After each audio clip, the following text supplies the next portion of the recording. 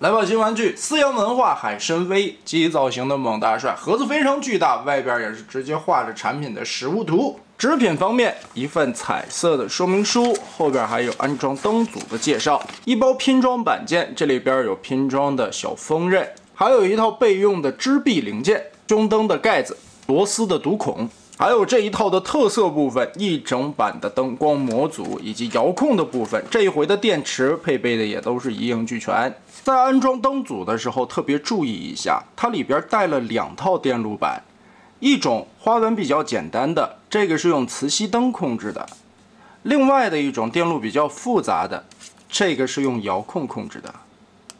所以按自己的需求，你想用哪种玩法，是用遥控还是用枪上自带的磁吸灯？ 安装的时候就要考虑到位，并且不要装乱了。好在厂家的诚意非常足，2套不同玩法的电路板，并且配备了相当多的备用电池，你甚至都不用自己去买纽扣电池了。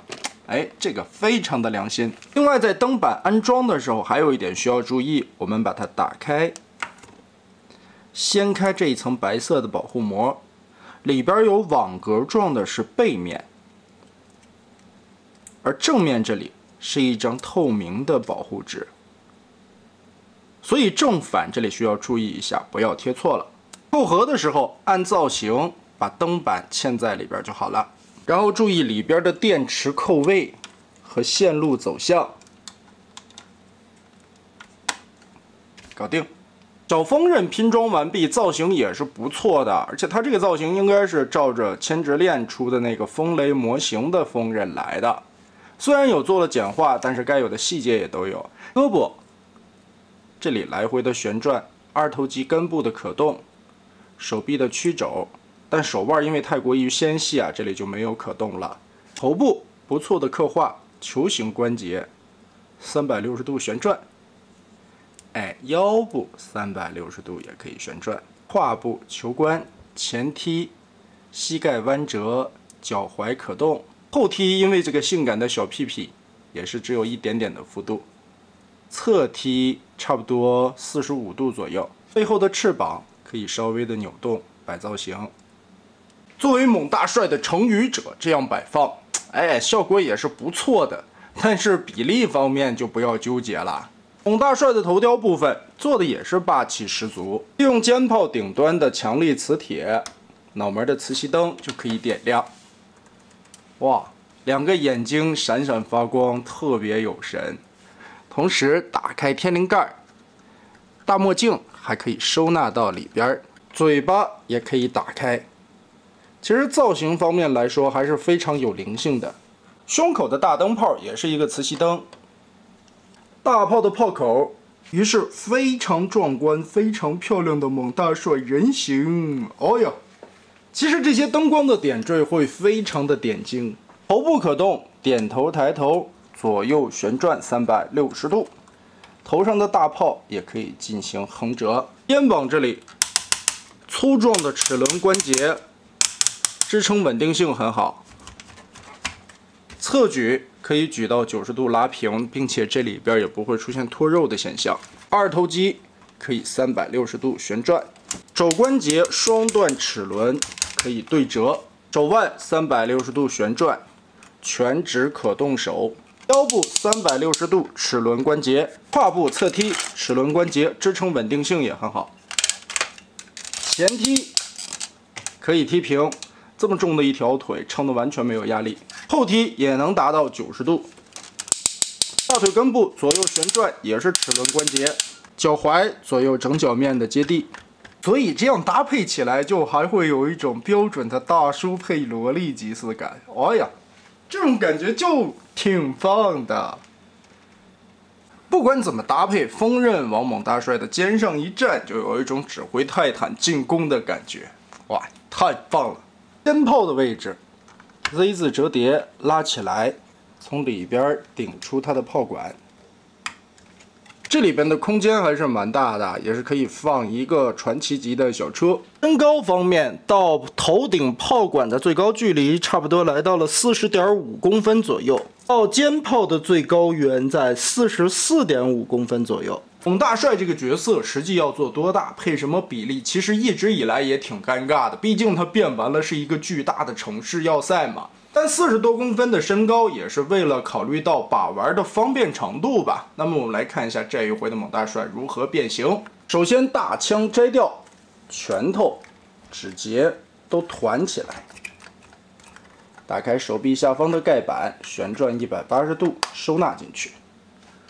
胳膊顺着这一块胳膊肘的双关节往上贴合就好了。头部90度横转头炮，然后直接按压缩进去。大腿后方掀开这块板子，把车轮翻出来，再跟里边卡住。小腿同样掀开盖板，翻转180度，再盖上。坐下来之后，两个脚尖90度打开。腿板和膝盖的位置挑起来，注意这一块有个窟窿啊，还有一个挡肉的零件，把它盖上。但现在我们看到甲板中间这里还有一条缝隙啊，拉过来，拆开膝盖关节这个地方的卡扣，然后看里边的位置，左右滑道换过来，插这个扣子，固定，这样两条腿就向中靠拢了。我们再把所有的卡扣结合，胳膊旋转到正确的角度上，掏出大炮，安插到腿的两侧。其实对于这种大型的基地金刚来说，变形都是相当简单的，只要是造型做得漂亮，细节做得多，身上的点缀丰富，那就已经很棒了。而且这一回腿部的这一块甲板的缩窄啊，也算是有设计的一个点了。而最终呈现出来的效果呢，方方块块也十分有G1的那种韵味，并且还有个小噱头，胸口的跑道打开，里边就可以拉出小班房了。小坦克炮口可以上台，同时也能拔下来，插在这个位置。这样的形态下，一会儿我们变成基地形态要用得到。变形基地的模式也非常简单，首先我们把这条胳膊延展开，立起来，这个肩炮旋转一下，另外的一边同样打开，拉直，大炮旋转下来，把胳膊立起来，翻到后背，背炮的处理，旋转180度，把这一节大楼翻起来，炮缩起来，然后整条的胳膊180度旋转贴过去，掏出小班房，插在这个手腕上。胸口左右打开，停机坪，哎，巨大城市感觉已经出来了。双腿左右分开，接着把双腿立起来，腾开腰部的旋转空间，180度旋转到另一侧来，再次把腿放下来，哇！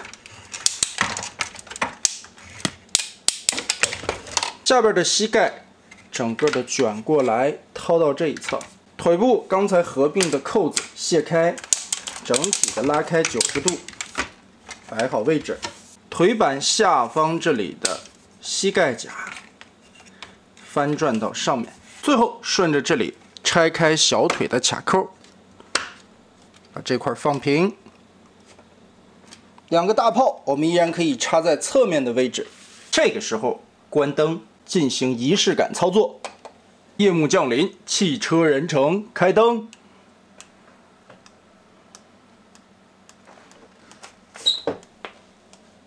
哇，这种感觉是什么？就是那种蓦然回首，而他却在灯火阑珊处的味道。太漂亮了，会给人一种错觉，你会在一个微缩的景观里边感受巨大高楼林立的那种味道。也能切实的感受到思阳文化这回在这次猛大帅身上真的是用心死了，仅只有40多公分的高度，却能产生这种巨大的反差感，而腿部的两侧展开的跑道，还有出入口的刻画。更让人意想不到的是，7张左右的一个售价就能展现出来如此的素质啊！700块你就能得到一套全身布满灯光效果、G1造型的猛大帅，外加一个可以拼装的小锋刃玩具，来搭配它的城市互动效果。可以说呀，如今的第三方市场卷的真的越来越激烈了。有很多的新兴品牌想要在这个产业内立足，你必须得拿出来自己独到一面的地方。这其中有设计遥遥领先的，有质感做工遥遥领先的，而思阳文化在这其中，我想就是以性价比来著称吧。